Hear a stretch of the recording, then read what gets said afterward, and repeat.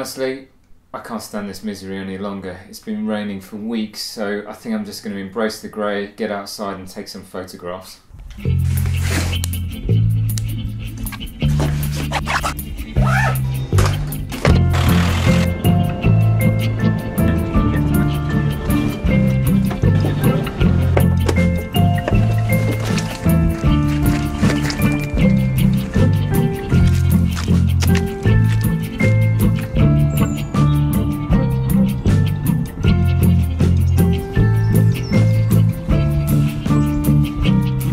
So Embrace the Grey is a hashtag that's promoted by fellow YouTuber and thoroughly nice bloke Julian Baird, and the whole concept is that we should take the opportunities of going out and taking photographs even when we think the weather is telling us not to. So I decided to come into the woods again to embrace the grey. So why have I come into the woods on a grey day? Well, ordinarily the woods are quite contrasty places, with the shadows in the undergrowth being really dark and the sky and the highlights being really bright. But when it's grey like this, it's much easier to balance the exposure. And so I'm going to try and take advantage of that, whilst also trying to put into practice some of the tips that I gave in my last video.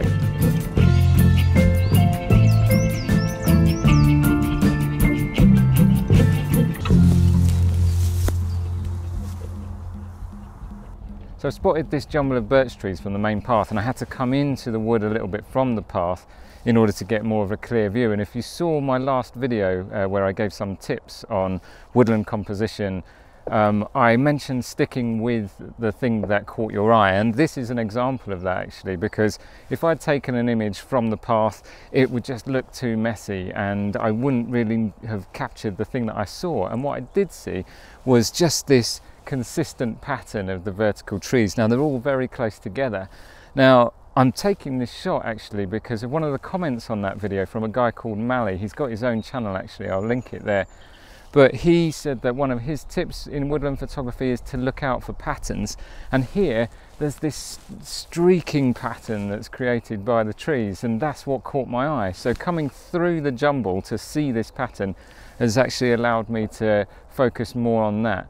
The other patterns within this as well, which I've noticed since trying to set up my composition, is that there's a lot of spring growth, so a few new leaves appearing on the branches, and they're creating this kind of dotted pattern all the way throughout the image. It might not come up on the main one or the larger image that I end up producing, but it again does catch your eye as you're looking into the scene. The composition that I'm doing, there's actually a birch tree that's slightly different to the others. It's got a few more branches sticking out from it that are, maybe it's a slightly older tree as well. So it breaks up that pattern, and that's another thing that's going to catch your eye as you look at the image. So those are the sorts of things that our eyes are drawn to, and it's just about drilling down and finding those details.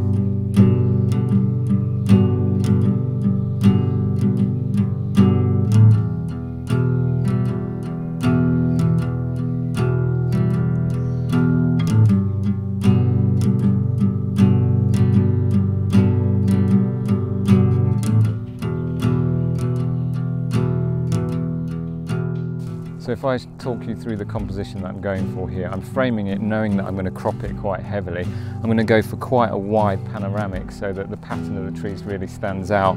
I'm going to cut off all the bottoms of the trees and completely cut out the sky, and then it will just be a few distinct trees that break up the pattern a little bit that will stand out, with the one with the branches that I mentioned sitting roughly on a third or one of the phi lines if you're talking about the golden ratio.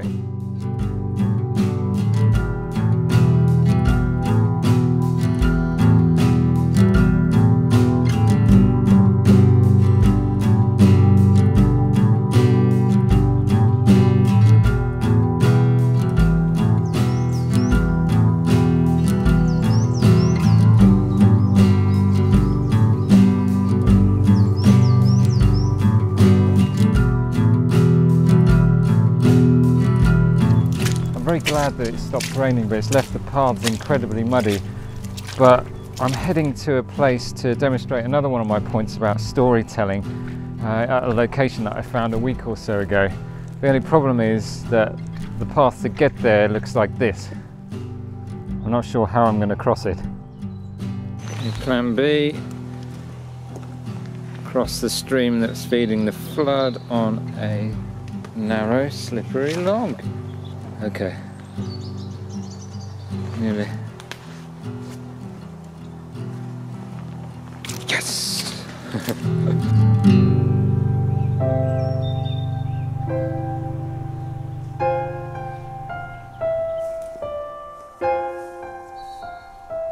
This twisted oak tree caught my eye a few weeks ago when I was having a walk through here with my daughter. We built a house over there actually.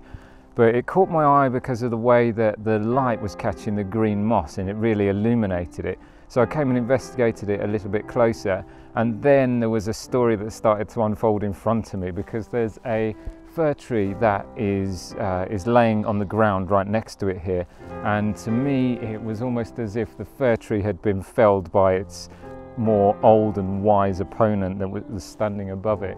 And so the image that I'm going to capture now is something that is perhaps based on a very famous image, and I might not be able to show you that image because of copyright reasons. However, I will possibly explain once we get round to it. But before I do tell you, why don't you put your guess of what image I'm talking about in the comments below, and see if you're right in a minute.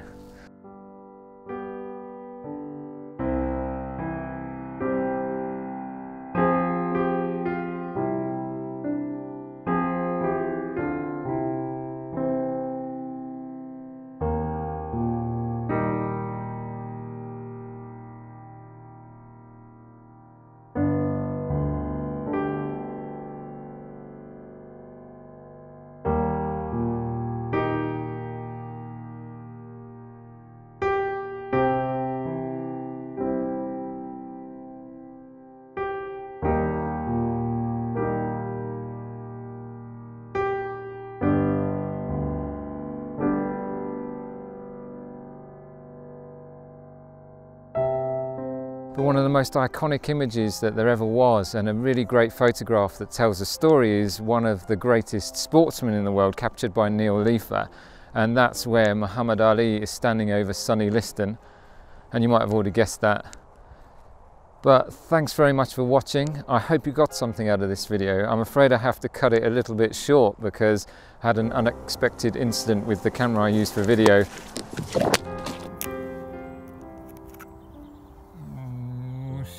It's the second time that's happened to me actually, and I hope I can get it fixed. Don't forget to like, share and comment, and why not head out and embrace the grey yourself sometime. See you in the next one.